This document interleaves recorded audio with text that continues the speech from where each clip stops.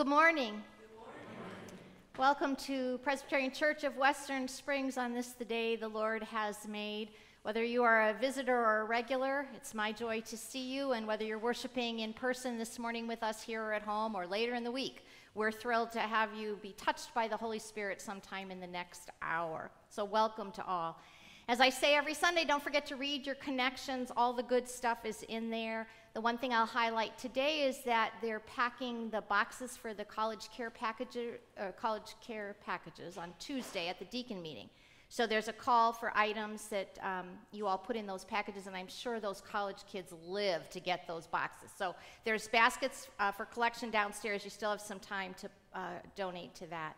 Today was the day that stewardship asked for your pledges to be returned. Don't worry, if you haven't done that, we'll take them at any time, but just a gentle reminder that if you have not prayerfully considered what your contribution to this place can be next year, please do so as soon as possible and get them back to the office. A few quick health announcements. Today we're celebrating Kay and Tom Kelly's grandson's Jack return home in good health after a short stay in the hospital. And as well, Bruce Barnes. He took a fall and spent some days in the hospital, but he is also on the mend. If you've not heard, Mary Jo Long's service will be Thursday, November 17th at 3 p.m. here in this space.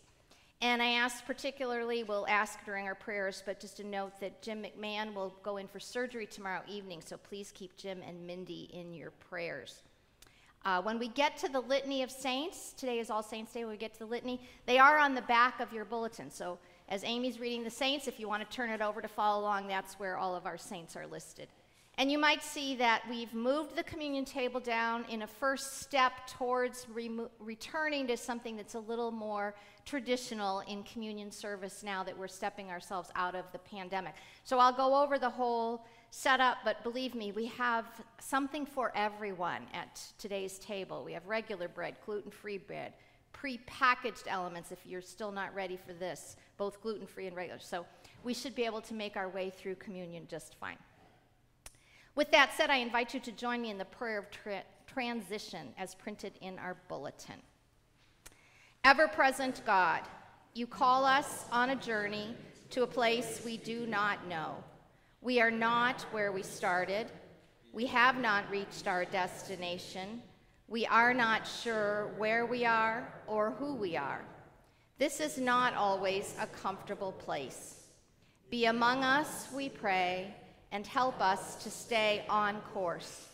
Open our hearts to your guidance so that our journey to this unknown place continues as a journey of trust. Amen. And with that said, I invite you to settle your hearts and your minds for the worship of the Lord. Good morning. Please stand as you are able and join me in the call to worship printed in your bulletin. We gather with the company of the faithful, those who know the way to the kingdom, and those who are just beginning their pilgrimage.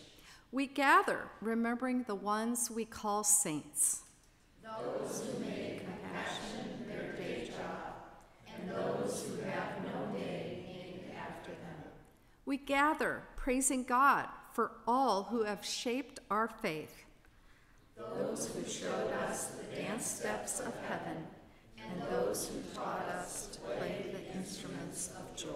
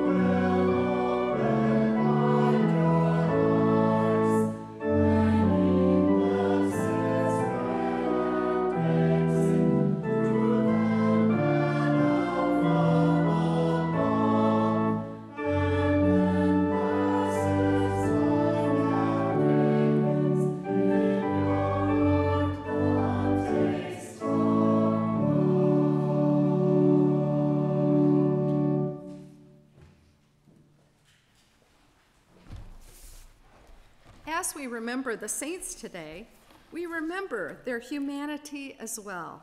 Like us, they stumbled and fell, but they never hesitated to turn to God in humble admission of their need for grace and restoration. Join me in our litany of confession as we follow the example of the saints. Our youth offer prophecy of challenge and judgment. We nod politely with clenched teeth and closed eyes. Invited to dream dreams. We prefer the familiarity of the past. Winds of vision swirl around us. We close the windows and bolt the doors. Elijah heard you in the sheer silence. Help us to open our hearts to the rush of your spirit. Your saints are the young and the old. Help us to recognize the gifts of the youth and children that you share with us. Let us have ears to hear and eyes to see the wisdom they bring to our world. Hear the good news of God's love for us, not in the earthquake, not in the storms, not in the mighty deeds, but in the silence, in the gentle touch, in the quiet rain. God says again, you are my beloved. I love you. Amen.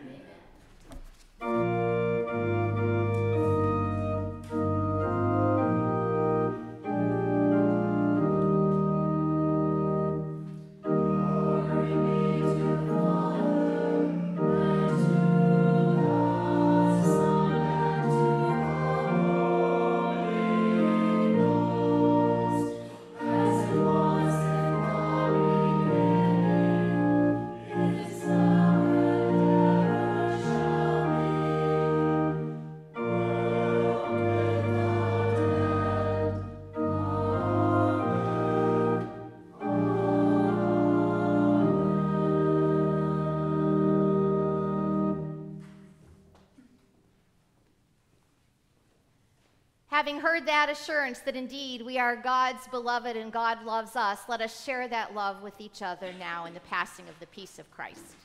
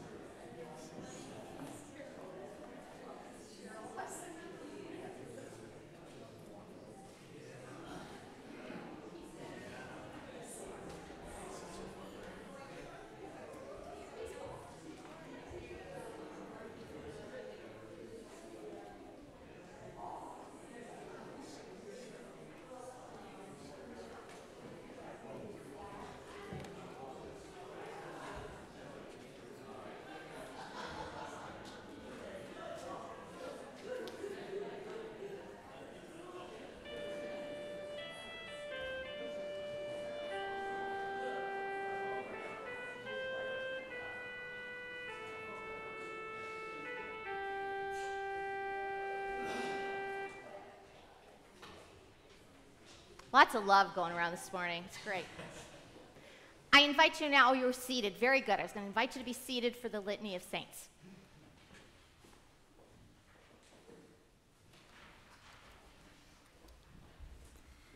We remember, O God, the countless saints of history who have blazed a trail of courage through time.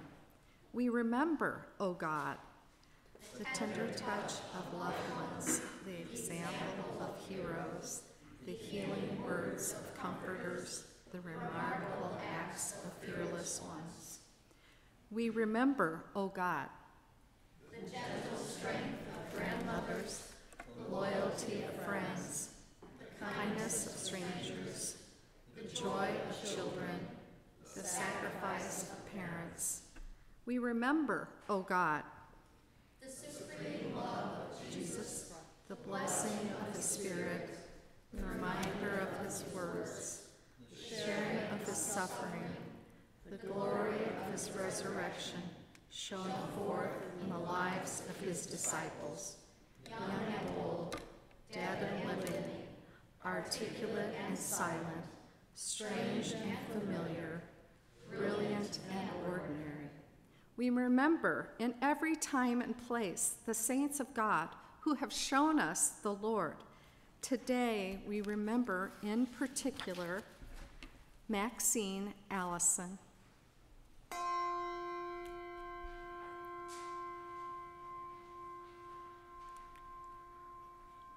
George Louis Bruiser,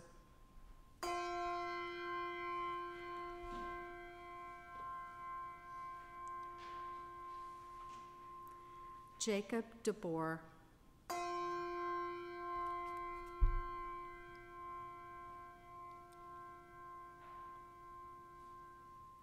Mary Ellen Fensel,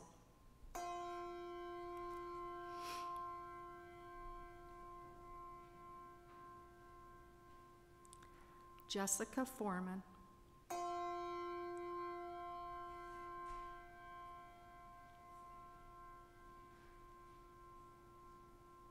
Nancy Gower,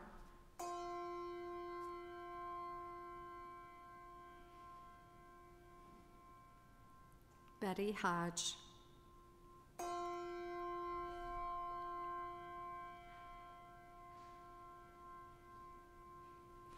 Joe Jennings,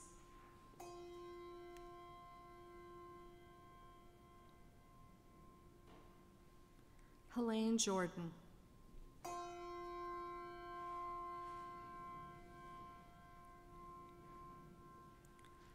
Eleanor Marie Canick,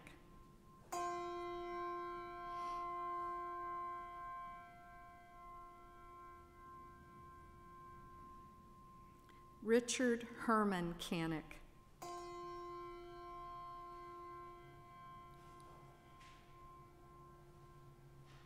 Mary Jo Long,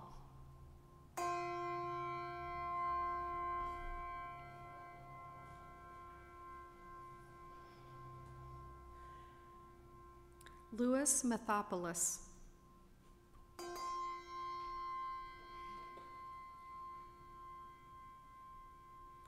Wendy Montague,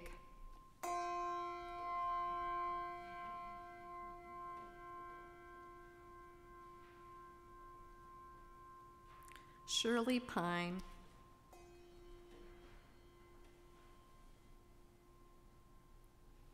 Peter Wilkie,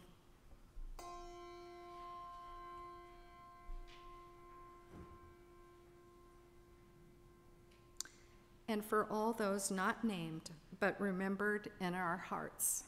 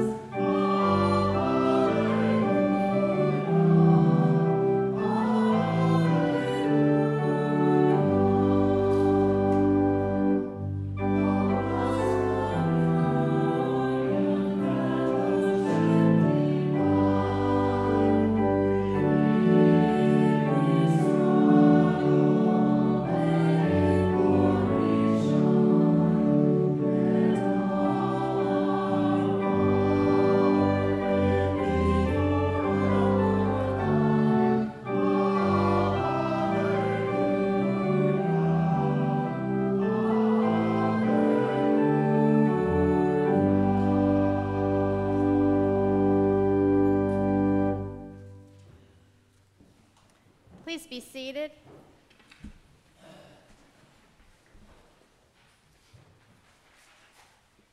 Well, this morning, of course, we're still in the Old Testament. We're not jumping quite as far. We're not going centuries, more like decades this time. And this morning, we're going to meet the great prophet Elijah. So hear the story of Elijah fleeing from Jezebel in 1 Kings chapter 19, verses 1 through 18.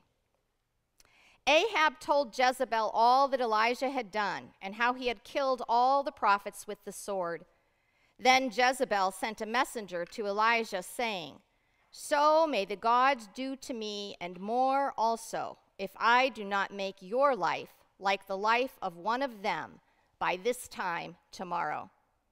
Then he was afraid.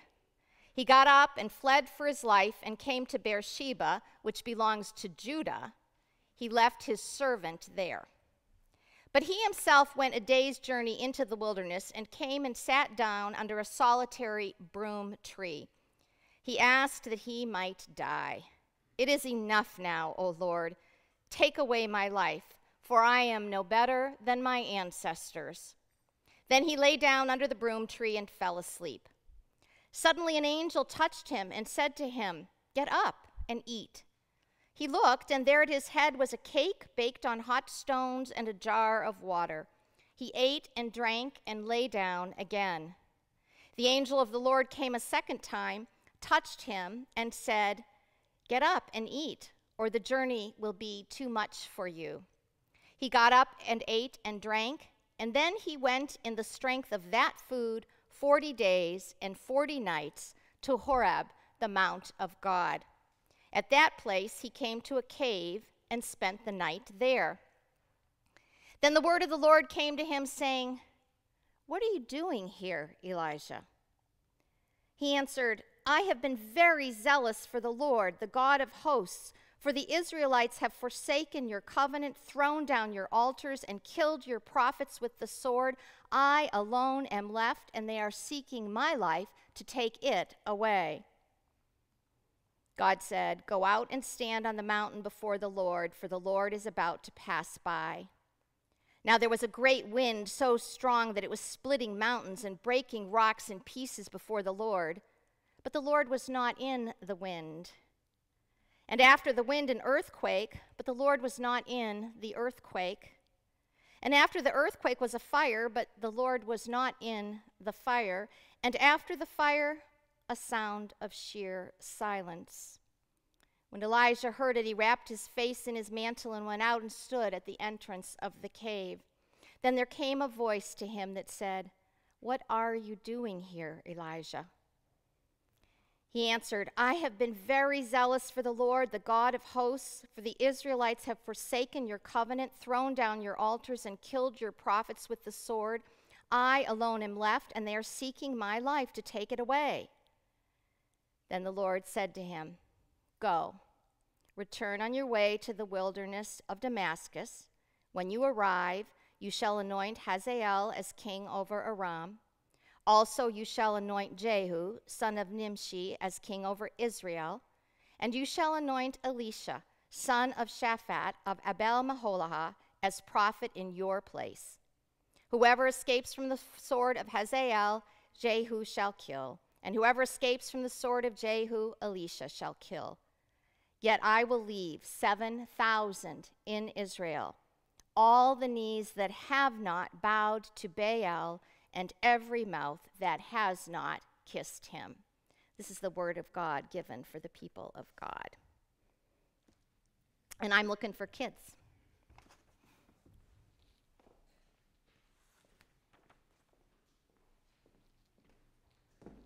And I think we'll go over here today. It's kind of crowded up here. Come on over here. I think we have some coming from upstairs. So we'll wait. How are you today? Good. How was Halloween? Get a lot of candy? What's your favorite candy? What did you say? Oh, yeah. Okay, so you guys are like me, yeah. Do you have a particular favorite kind of chocolate? I like Milky Ways. Hi there. We were just talking about Halloween and our favorite candy. Did you have a good Halloween? Yeah. Do you have a favorite candy? No? All right, you like all candies. Okay. So today we heard a kind of crazy story about Elijah. Have you ever heard that name, Elijah? Some of these names we're hearing are very different than our names, aren't they? Because they're from different country. So Elijah was a prophet, and Queen Jezebel was the queen of Israel, and she was probably the meanest queen that ever lived. She was terrible. And she got mad at Elijah. So how do you think Elijah felt? How would you feel if a really mean king or queen was mad at you? Upset. Maybe kind of scared. So what do you think he did? He ran away. He fled, exactly. He ran away. Did you ever feel like you were scared and you wanted to run away? Yeah, me too. Me too. Or you feel like, I'm done. I just can't do this anymore. And that's how Elijah felt. And so what did he do? He took a nap, and God made sure that there was a little cake there for him when he woke up, and a little drink. And then he took another nap, and what do you think was there when he woke up from the next? Cake and a drink. And then he felt a little better. He still complained to God. He still said, I'm kind of tired of this. But God listened. So that tells me we can tell God we're tired, or we can tell God we're scared, or we can tell God we've kind of had enough. And then God fed him, gave him some to drink, and then eventually said, okay, now it's time to go back. Got to go do the things you got to do. So sometimes when we're afraid or scared, maybe we get a little rest. Maybe somebody makes us a treat, and then we feel a little bit better, and we're ready to go back to school or back to baseball or back to dance class or whatever it is we kind of wanted to get away from. Does that make sense? Okay, so when you feel that way, think about Elijah and think about all the ways that God took care of him, and know that God will take care of you too, okay? And maybe take a nap and have a snack. Always helps. All right? Should we say our prayer? Okay. Our Father, who art in heaven, hallowed be thy name. Thy kingdom come, thy will be done, on earth as it is in heaven. Give us this day our daily bread, and forgive us our debts as we forgive our debtors. And lead us not into temptation, but deliver us from evil. For thine is the kingdom and the power and the glory forever. Amen. Okay, Sunday school today, so you can all head back to Sunday school. Oh, do you have something to put in the basket? No, okay, great. All right, off to Sunday school.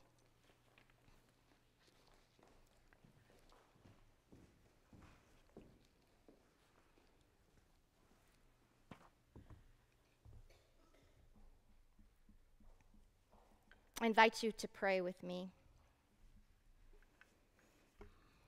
Eternal God, settle our busy minds and open our hearts so that each one of us may hear what it is you have to say to us whenever it is that we receive this message.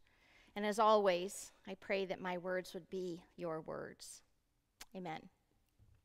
So here we are already at All Saints' Day. Technically, we've overshot it by a few days because it's November 1st on the church calendar. And it's where we get our term Halloween, because October 31st was All Hallows' Eve.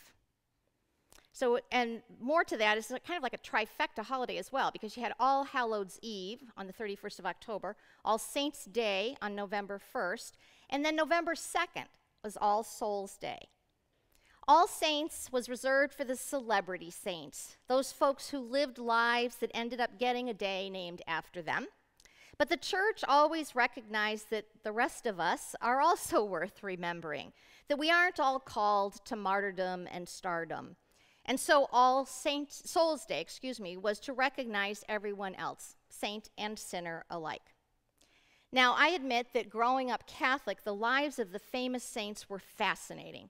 The legends were fantastical and often unbelievable. They were the stuff of movies and comic books. And when we were confirmed, we got to pick our own new name, and it had to be a saint's name. So I chose Ellen, which was my grandmother's and my favorite cousin's name. So here I am, Leslie Ann Ellen Weir. When my kids were being confirmed decades later, they actually had to research the saint that they chose. And so I decided, I'm going to look up St. Ellen. And I had a little, oh my goodness, moment. St. Ellen, yes, that beloved saint of difficult marriages, divorced people, and converts. You may not know me well enough yet to know my history, but believe me, unbeknownst to me at the time that I chose it, Ellen was the perfect name for me. Difficult first marriage that eventually ended in divorce and me converting to Presbyterianism. I kid you not. Makes me wonder if there's something to all this saint stuff. But what is it that makes a saint? And are saints still being made? I can think of many modern-day famous saints. Mother Teresa and Oscar Romero come to mind, of course. But there's also Dorothy Day and Fred Rogers. Neither of them are official saints, but they certainly lived saint-like lives. And I personally would add Richard Rohr and Dee Yo. Oh, you don't know Dee Yo? Well, when I was a young mother first volunteering for all sorts of things at my parish, I met Dee. Dee was in her mid to late 50s. She smoked like a chimney. She had long orange painted fingernails, and she was filled with more joy than anyone I had ever met. She was wisecracking, funny, and also compassionate and caring. She called things like she saw them, but always with a loving touch. She was a great listener and had wisdom I treasured and hoped to one day possess. She was the assistant director of religious education at the parish, and I loved any meeting I got to go to that Dee was at. And then one day I learned some startling news about Dee. She was a widow for many, many years already. And 3 years after her husband had died, her oldest daughter died at the age of 13, both of them from cancer. And I remember sitting there stunned and wondering how she survived all that the way she did. Eventually, we became friends, and so one day I asked her how and when she knew she was going to be okay, to survive the awful tragedies that life had thrown at her. And she didn't think for a minute before answering me. She said, well, it was a very long time, at least 3 years after her daughter's death, and she found herself standing at the kitchen sink doing dishes and all of a sudden realized she was humming. And she said in that moment, she knew her heart would make it back to life eventually. And then she looked at me and she added, and you know, Leslie, the church, God, I never let go of any of that. God got me through and brought song and joy back to my heart. When I look at the saints I mentioned, those that actually wear the title and those that don't, I see Dee's story in all of them in one form or another. So what does it take to be a saint? Well, I think it takes holding on, trusting God through thick and thin, and letting yourself have those days, those times when the presence of God in your life doesn't fix everything, doesn't make it a rose garden, doesn't change the story, yet still you hold on. Many folks were shocked years ago when Mother Teresa shared the darkness that she often felt, the distance from God that was part of her life. And I think if even Mother Teresa had those days, then surely we are all in good company when we also feel like throwing in the towel or wondering where God is in the midst of our pain. In fact, this pain of darkness is so common in the lives of the saints that one of them named it the dark night of the soul.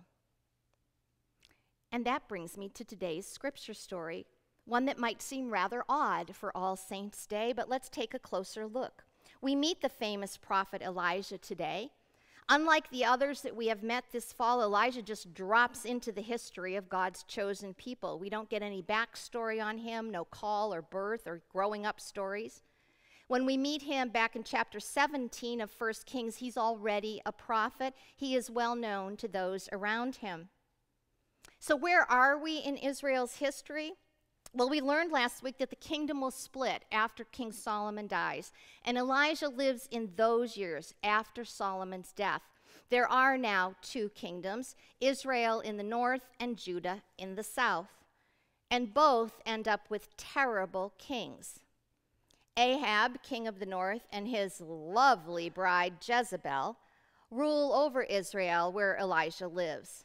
They are evil to the core and hold nothing back as they pursue their own desires and dynasty. Ahab is often characterized as the worst and certainly the most unfaithful king of all of Israel's time. Now, Jezebel is a foreigner and has brought to the marriage the worship of foreign gods, most specifically Baal. And the God of Abraham, Isaac, and Israel is none too happy about this. As we know from Scripture, our God is a jealous God. But the folks of Israel have become captivated with Baal, and they worship both God and Baal. So God calls on Elijah to call this out and to put an end to it. And Elijah has some shining, stellar, saint-like episodes in chapters 17 and 18. During a drought, he keeps a widow, her young son, and himself from starving to death through miraculously causing a cup of flour and a tiny bit of oil to never run out. Later, when the widow's son actually does die, he brings him back to life through fervent prayer. God then calls him to go up against Ahab and the hundreds of Baal prophets in a showdown over sacrifice. Elijah is able to conjure fire for his sacrifice in an instant, after the opposing team has tried in vain to do the same for hours on end. He is on a roll. He is riding high. There seems to be no end to his miraculous power or his connection with God. Unfortunately for Baal's prophets, the competition didn't end there, and rather they are all captured and killed by Elijah. And Queen Jezebel finds out. And Queen Jezebel, who has never been too fond of Elijah, is furious. And Queen Jezebel swears a bounty on his head. And just like that, Elijah finds himself in very different circumstances. He is in trouble. His life is in extreme danger. He is scared, and so he flees. He travels all the way south to Judah and then goes a day's journey into Judah. And he is exhausted, and he is still scared. Here he did all this amazing ministry for God, yet he finds himself out on the run, alone in the wilderness, asking himself, for what?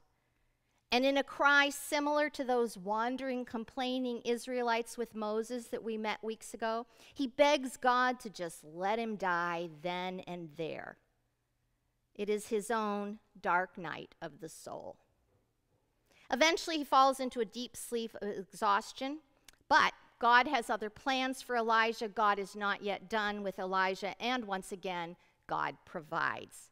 God sends this angel who twice shakes him awake, gives him something to eat and drink, and then sends him on his way. And he walks for 40 days and nights. Does that sound familiar at all?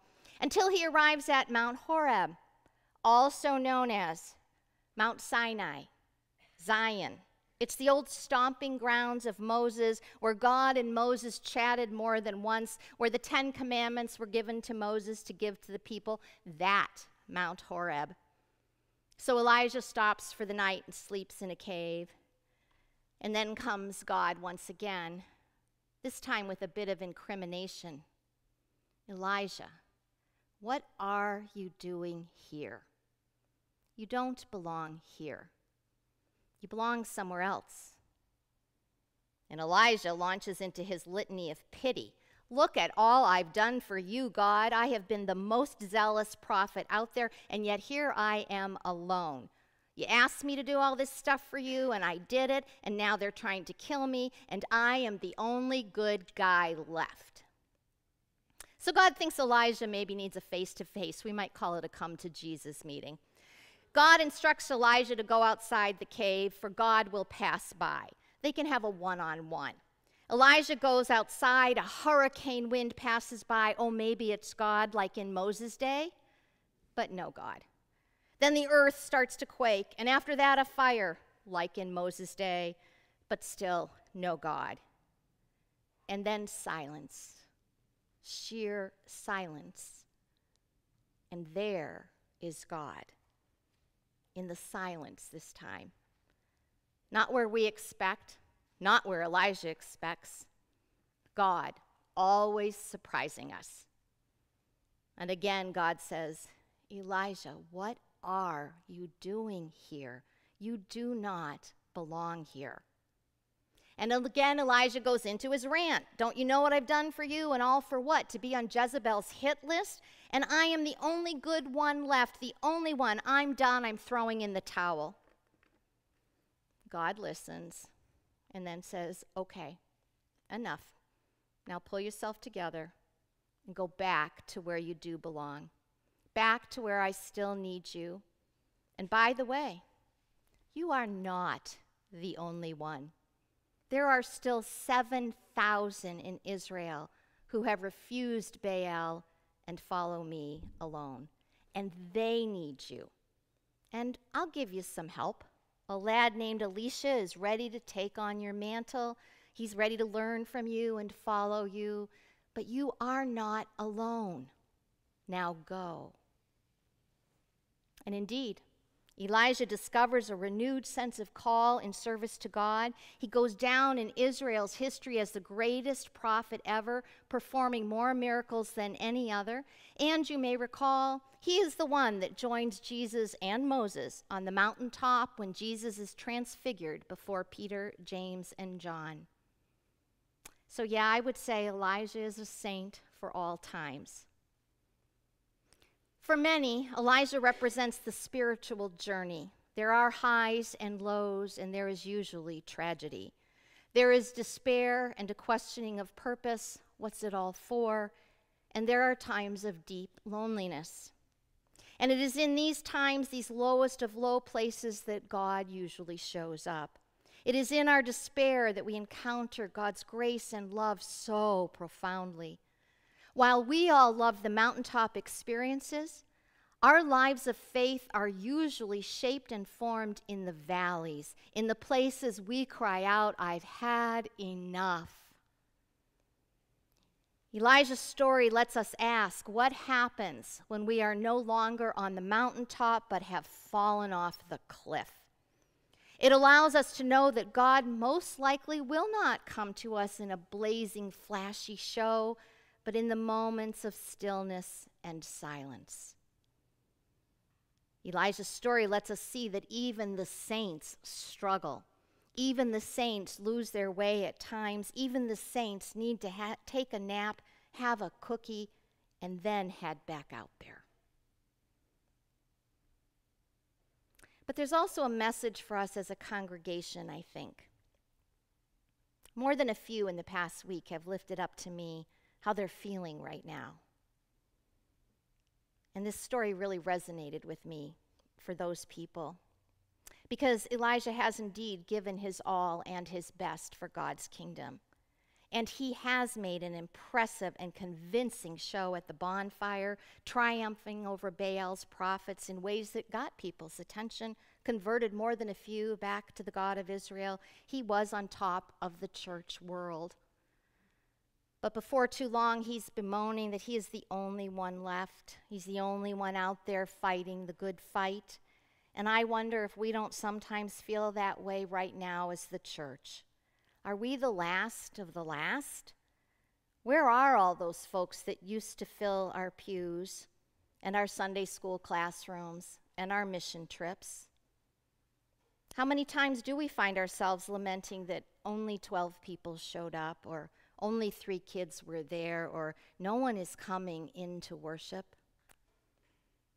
And then I wonder, is God trying to whisper to us in the stillness, you are not the only ones. There are others. Look around. They are there. I find Elijah's story to be a word of hope for us in the church today, that while we may feel defeated, where is everyone, or tired, we need more help, God is saying, hang in there, you are not alone.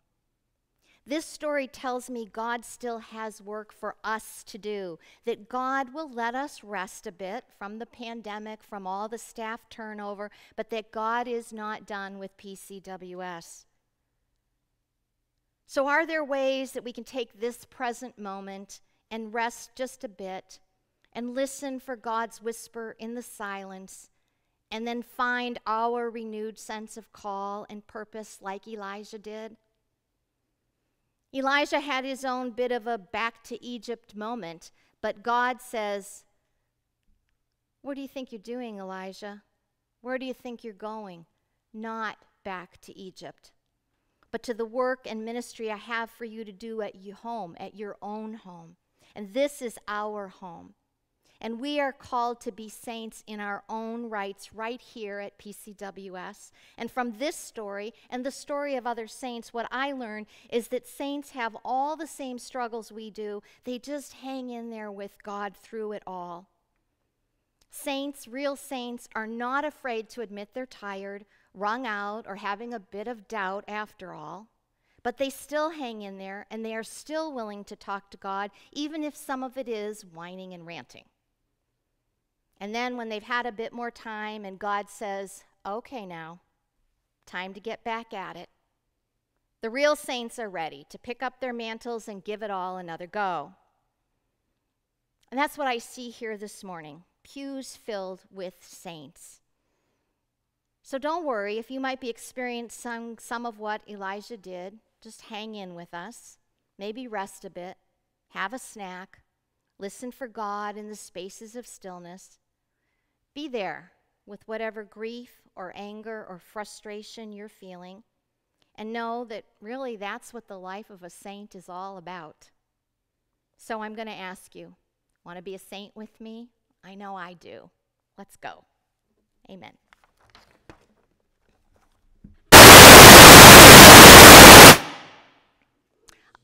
You're supposed to hear God in the silence, but that sounded like the hurricane. We hear you. We're listening, God.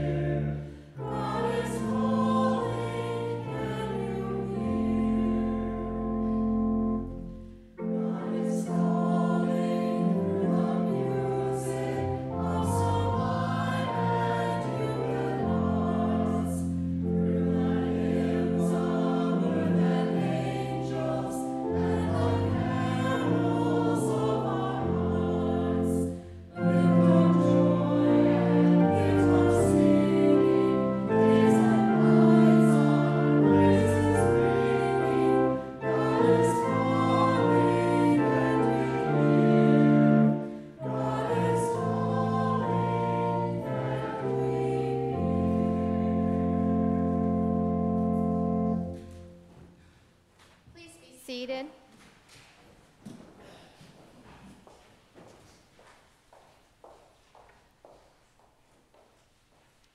I invite you to join me in prayer.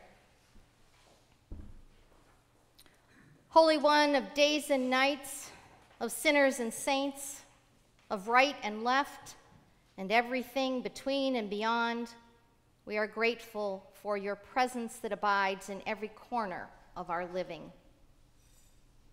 Indeed, you lurk quietly in the loneliest places in our hearts, keeping watch. You grieve with us in our devastations, our losses, and our fears. You journey with us in our celebrations, our defeats, and even in the monotony of our days. You delight in us and love us. May we live in that love and delight, knowing that as we sink into you, we might become more like you, wanting life and grace for the world and all peoples and creatures that live upon it. We pray for this world, for the places and precious people who are striving to recover from natural disasters of all sorts.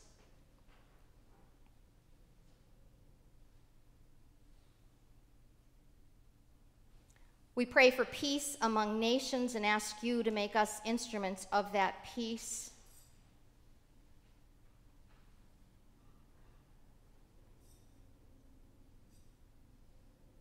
We pray for those who struggle with poverty and illness and oppression every day of their lives.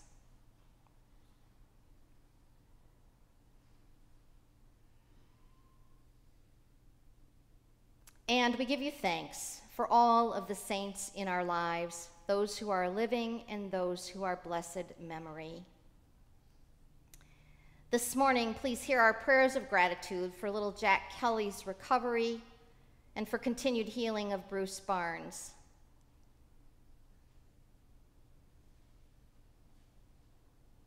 We place at your heart Jim and Mindy McMahon as they prepare for Jim's surgery tomorrow. May healing come soon for him.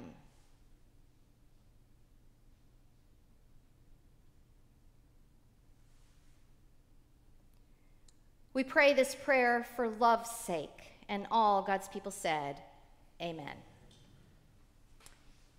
Now I invite you to take a moment of time to reflect on all that has been showered upon you, all the gifts that we have from God. This is the time to say thank you, to practice saying thank you. If you are an electronic giver, pull out your device and you could perhaps share some of your financial gifts. There are baskets at the back when you leave if you would prefer to put something in the basket. But whatever, we have been given so much in our lives, and so now is the time to reflect on that as we listen to our offertory.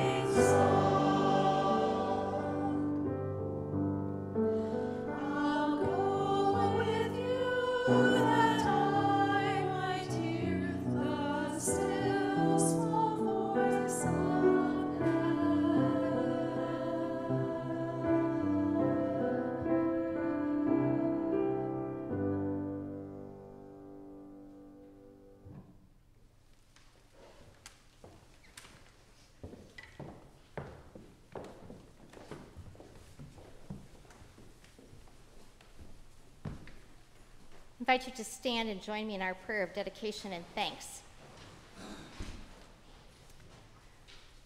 For the wondrous gift of life, we are thankful, O God. Your generous outpouring of grace reminds us of the fruitful life we are called to bear, as did those saints we remember today. May these gifts express our desire to share and contribute to your coming reign among us. Amen. I invite you to be seated.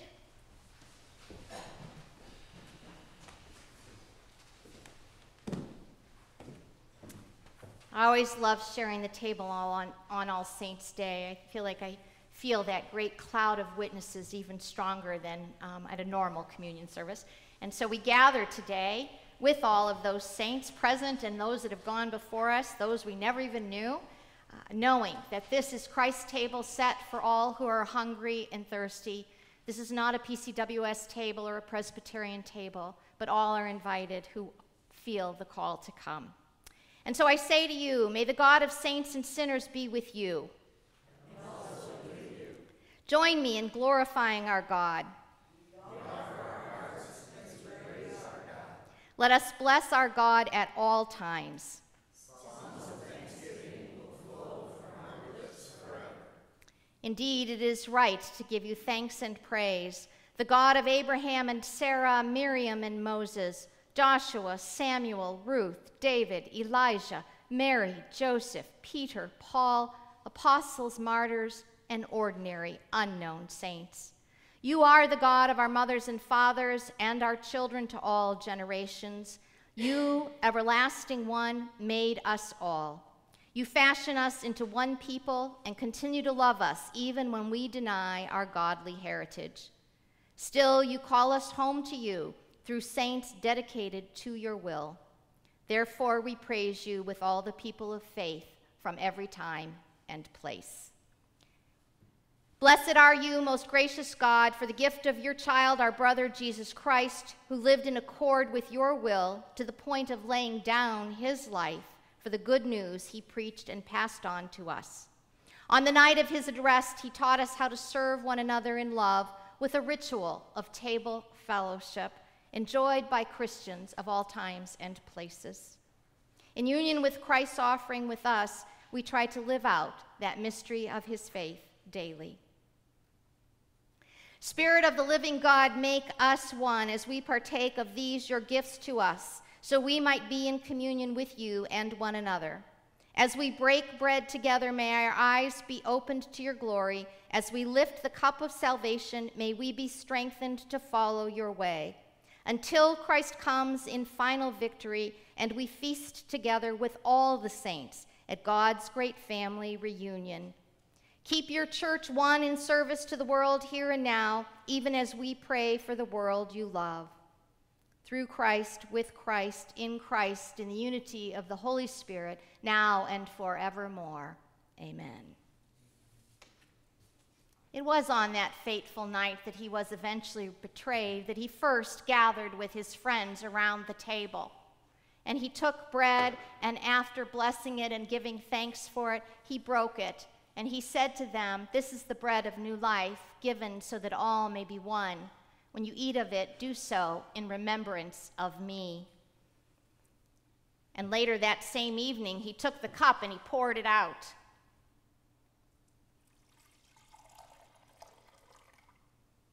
And he said to them, "This is the cup of the new covenant, poured out so that all may be one. When you drink of this cup, do so in remembrance of me." Friends, these are the gifts of God given for the people of God. Now this morning we have this beautiful smorgasbord up here. So in our attempt to get back to a communion the way we might have known it before, we have a beautiful basket, and I thank Sue Eck for preparing this for us. This little basket, inside the big basket, is the gluten-free bread. The bigger basket has regular bread. If you prefer still the prepackaged, that's here too. The little one is gluten-free and it's marked. The big one is regular bread, and they're there. And then we have cups already poured. So here's what we're envisioning, and we'll see how it goes. I love to entertain at home, and it's always something different every time I do it, so I kind of feel like communion's the same way. We're gathering for this meal. You're going to be invited to come forward. There are tongs. Take a piece of bread, however you want it, and then a cup, and return to your seat. If carrying 2 things back to your seat seems a little dicey, especially going up to the balcony, please feel free to take your bread and eat it here at the communion table, and then take your cup and go back to your seat. Does that make sense? If you would prefer to be served in your pew, please just raise your hand and we'll see that an usher or an elder gets you communion. So all will be fed one way or another at this beautiful All Saints table. So with that said, friends, I invite you to come and eat. We're going to serve the choir first. Family should hold back, but we're going to serve the choir first, just so they can sing and lead us in song. Amy, the bread and cup of new life. Cheryl, the bread and cup of new life.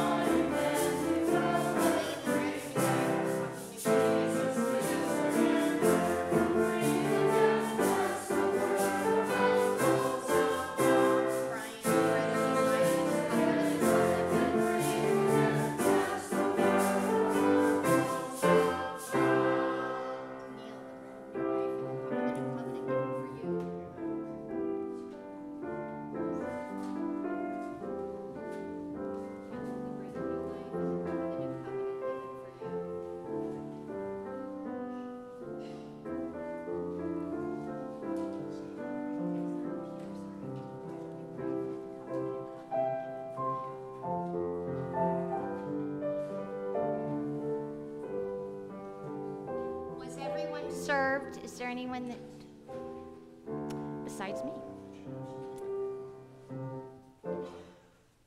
Amen. Friends, if you have not partake, do so now.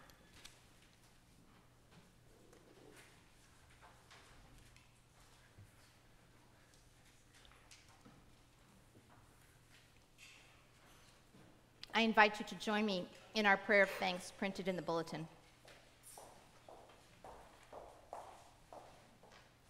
Christ, you gather us at this table, together with the great cloud of witnesses who have gone before us. We thank you for their example of their lives of faith.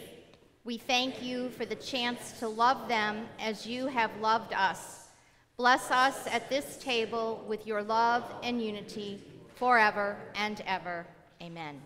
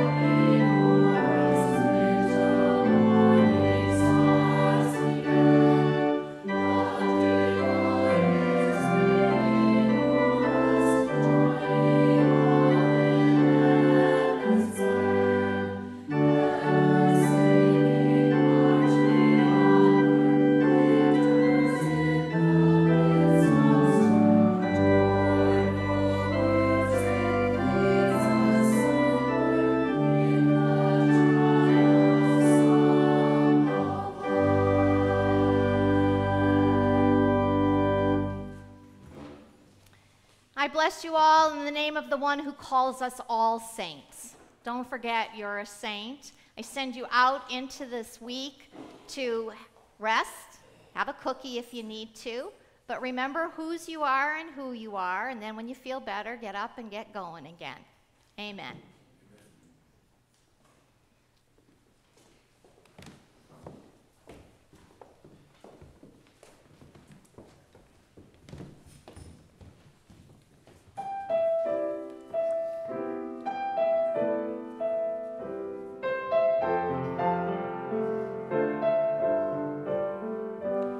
Christ in